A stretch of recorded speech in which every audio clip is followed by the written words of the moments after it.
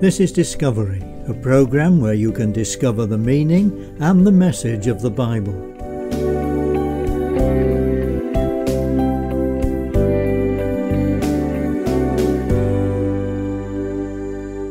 Hello and welcome to the program as we continue the exciting and challenging story of that Old Testament character Daniel. This time we come to chapter 5.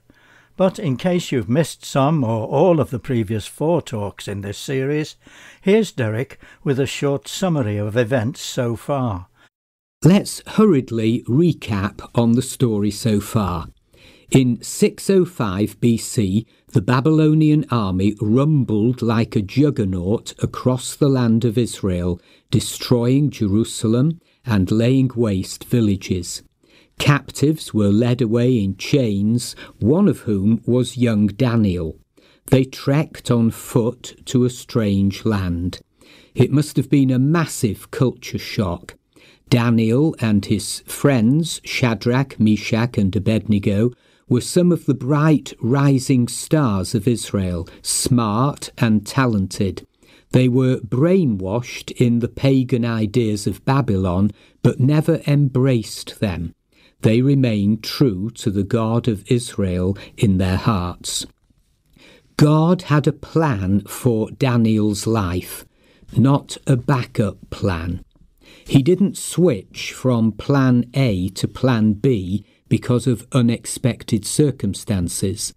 The Babylonian invasion did not come as a surprise to God. It was part of the plan. Daniel lived in Nebuchadnezzar's palace in luxurious surroundings with all their corrosive values. He and his Hebrew friends challenged the status quo at great personal risk.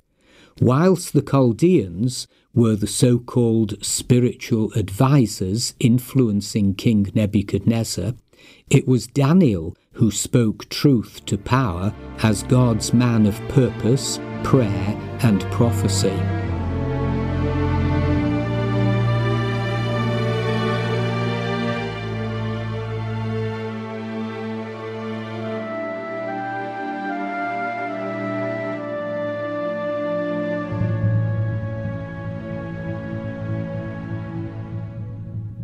Let's turn now to Daniel chapter 5.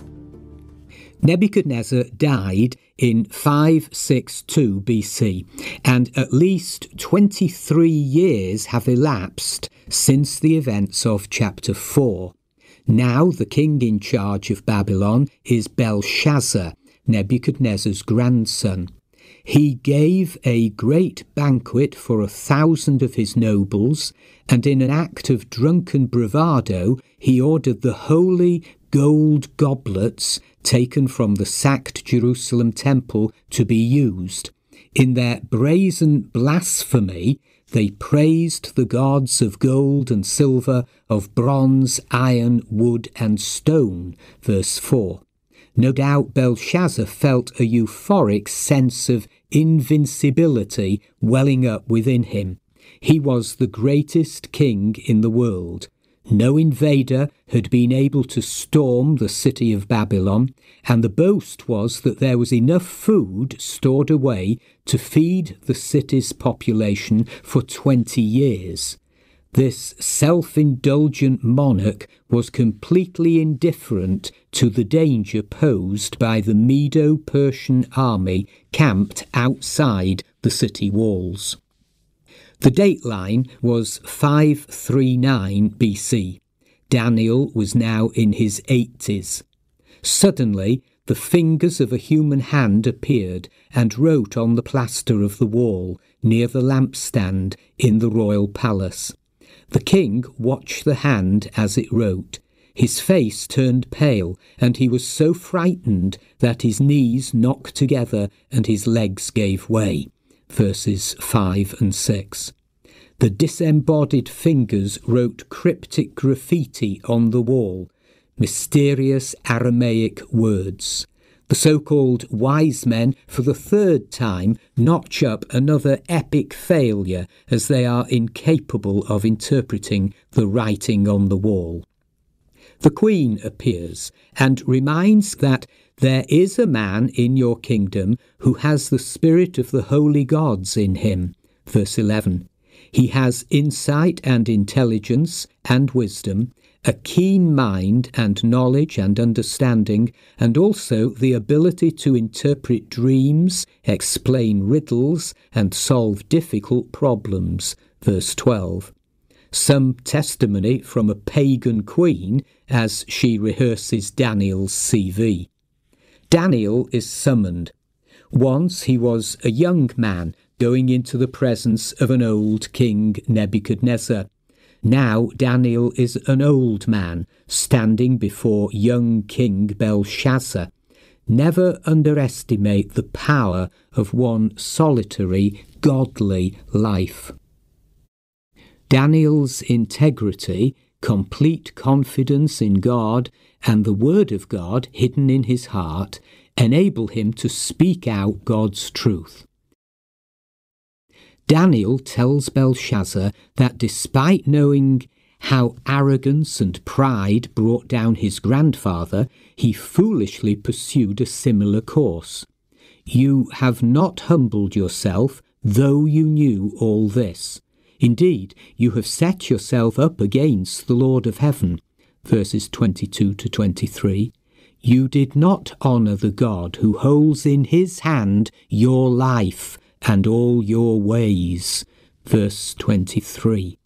The writing on the wall is a symbolic message of doom. Mene, mene, tekel, parsin.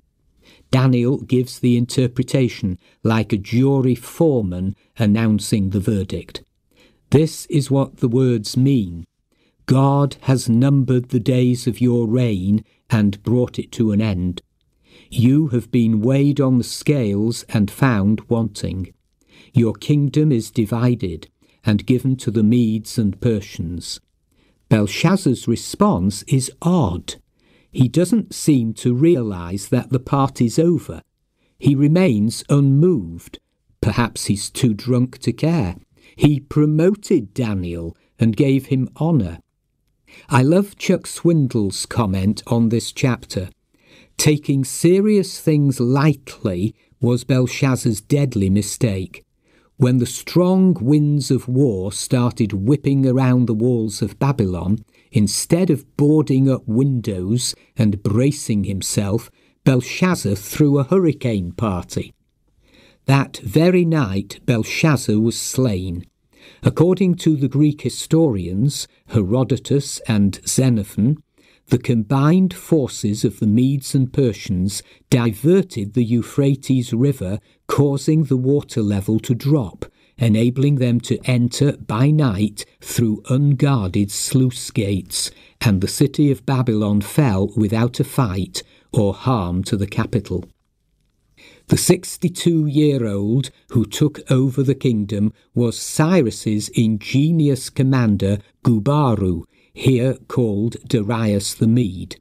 Here's the lesson.